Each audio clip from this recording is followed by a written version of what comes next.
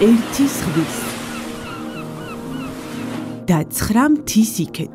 მაჭახელას ხეობაში აჭარული ზამთრის ხაპარია.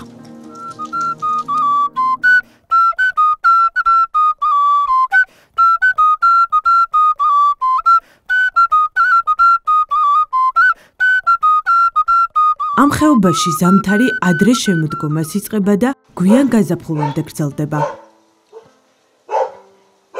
დიდ თოვლსა და გრძელ ზამთარში მაღალმთიან აჭარაში მასპინძელთან ერთად ხუმელზე მოდუღებული ყავა სტუმრის მოლოდინშია.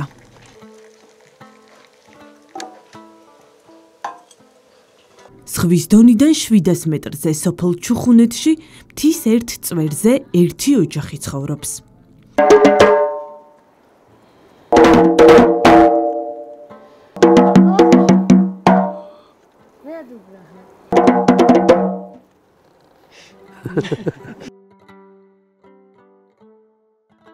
მალაყმაძეების ოჯახი ზუსტად 6 წლის წინ ქალაქიდან მთაში ერთი მიზნით გადმოსახლდა.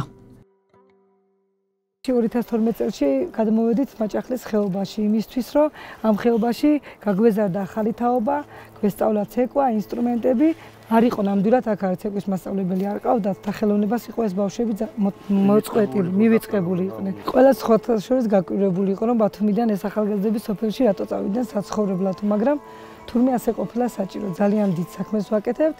ამასობაში გავიდა წლები, ეს ანსამბლი ჩამოვაყალიბეთ, ძალიან კარგი წარმატებებით. ფოლკლორისა და სტუმრის სიყვარულით მალაყმაძეებმა მთაში ბიზნესი წამოიწყეს. უცხოელ ტურისტებს ქართულ ფოლკლორს აცნობენ, ასწავლიან და აჭარულ კერძებს აგემოვნებინებენ. გიდების სახით მეგობრების ყავდა, მათ შემომთავაზებს თვითონ, რომ მოდი აბა ამ ზარი მივიღოთ სუმარი ერთ ჩელო, როგორ იქნება, როგორ გავუმასპინძლოთ. თუ დაგვიმზადეთ კერძებს. თუ მოდი კერძებით დაგვიმზადეთ და სახში ვიცეკვოთ, ოზევში ვიცეკვოთო. არა პრობლემა, სუმარი, მაშინ ფულზე და არაფერზე არ ქონდა ორიენტაცია, თავარა პირველი ნაბეჯი სიყვარულით ვაკეთებდით, გვიხარო და აქვს სიამოვნებდა სტუმრები. სტუმრები თქვენ წარმოიდგინეთ დღემდე პირველი სტუმარი და დღემდე ვინც მომდის ჩვენ არ მინდა ტრაბახი ჩამეთვალოს. ორჯერ მოდის ყველა და ძალიან ხიარულად დაშორება ხდება ძალიან გულნატკი, რომ არ მიდიან, არ უნდა წასვლათ ამ ხეობიდან, როცა შემოდიან სტუმრები. ამასობაში ტურისტულ საქმიანობაში ჩავერთეთ პარალელურად და ამ საქმეში ისე ვართ შესიცხლო ხორცებული, რომ უფლება არ გვაქვს, რომ ამ ხეობიდან ჩვენ წავიდეთ და სხვაგან გავიკეთოთ საბუდარი და სხვაგან ვიცხოვროთ. აქ უნდა ვიყოთ, აქ უნდა გავზარდოთ შვილები, აქ უნდა გავზარდოთ ახალი თაობა და მსოფლიოს კი ბატონო, მსოფლიოს უნდა ვაჩვენოთ ჩვენი კუთხის მაჭახლური ტრადიციები, კულტურა, ხელოვნება და ყველაფერი, რაც შეგვიძლია აუცილებლად. მთის დატოვება ამ ოჯახში აღარც ახალ თაობას სურს, მაგრამ საკუთარ ოცნებას მაინც გულწრფელად გვიმხელს. ჩემი ოცნება არის სუხიშვილების ცეკვა და ხელოვნებაზე არ მოწყვეტა რა. გეგმები ჯერ არც დამიწყე, მაგრამ წასვლასაც არ ვფიქრობ, რატომ ეს ადგილი დაიტოვება.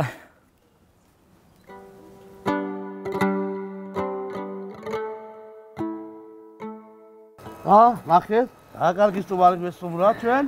მობრძანდი ლეილა, მობრძანდი. მოდი ლეილა, მოდი მობრძანდი. როგორ დაგემართა? როგორ ახარ, როგორ? კარგად. ლეილა, აბა სტუმრებს მიმიხედე, უცებ სინორს გავამზადებ და გავუმასპინძები. კარგი, აბა შენი იმედი მაქვს. სიამოვნებით. მალაყმაძეების მეზობელი გვყვება, რომ ტურისტებს განსაკუთრებით მაჭახელას ისტორია ისიდავს. და აი აგერ პირდაპირ თქვენს პირდაპირ ჩანს ყალივაკეს ციხე. ეს მეორე ციხეა მაჭახელას ხეობაში, სადაც ძველი კომუნიკაციის ადგილები იყო, ცეცხლს ანთებდნენ, ცეცხლის დასანთები ადგილები, სადაც გუშაგები იდგნენ და როგორც კი ბათუმს მოადგებოდა მტერი, მაჭახელას ხეობაში ჯერ გვარას ციხეზე დაენთებოდა ცეცხლი, შემდეგ ყალივაკეს ციხეზე დაინახავდა გუშაგი და ბოლოს აი იქ ზევით კარჩხალის მთებში დაენთებოდა ცეცხლი და მთელი ხეობა უკვე მობილიზებული იყო, ჩასაფრებული იყო, რომ არაფრით არ შემოეშვა ჩვენს ხეობაში მტერი.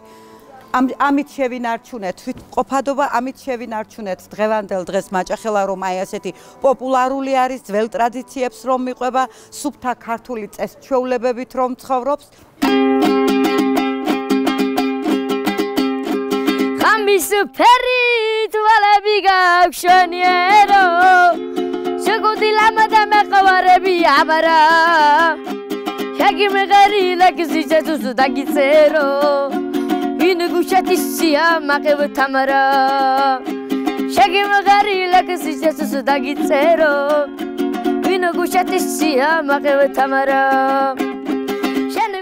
მანამ სანამ მათე თამარას უმღერის ცირა მშრალ პურის ფენებს ჯერ ცხელი წყლით ალბობს შეშის ღუმელზე ცალცალკე ნადუღი და ერბო იწვება მიღებულ მასას ისევ ცალცალკე პურის ფენებზე ათავსებს და ასე უგემრიელეს კერძს სინორს საბოლოო სახეს აძლევს აი ყველა დილით რომ ამას შეჭამს ადამიანი ის უკვე ხო კაი ბატონო ის უკვე არის ჯამრთელი და 100 წელი უნდა იცოცხლოს ამას ეს არის პატარა მალაყმაძეების პატარა სცენა, მაგრამ ჩვენთვის დიდი სცენა.